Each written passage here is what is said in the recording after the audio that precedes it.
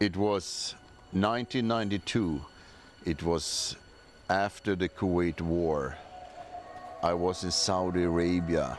I had prepared the world-class women's center for lifestyle in Jeddah for 2 or 3 years. I went up to the Sheraton Jeddah restaurant on the top floor to have some food in the evening.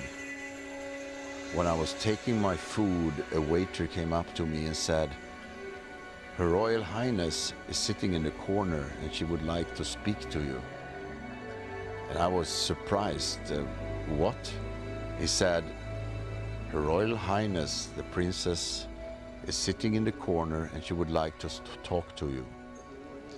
And I said, "Of course."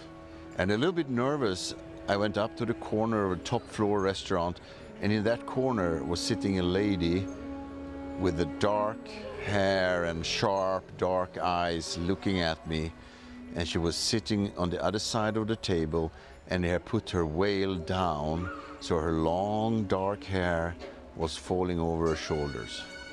She asked me to sit down, and thereafter I had a conversation with the princess of the royal family for more than 2 hours.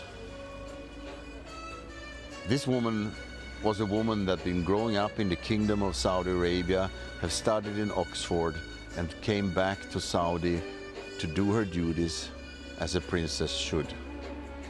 But at that dinner table, she warned me.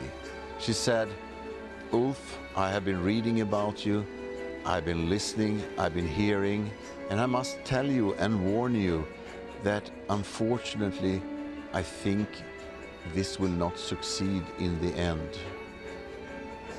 And I was asking her why, and then she told me that things are changing in Saudi because of the Kuwait War and the American troops that has been in the kingdom, on the soil of the kingdom, and there are powers that will change things back to a more fundamentalistic way of seeing things.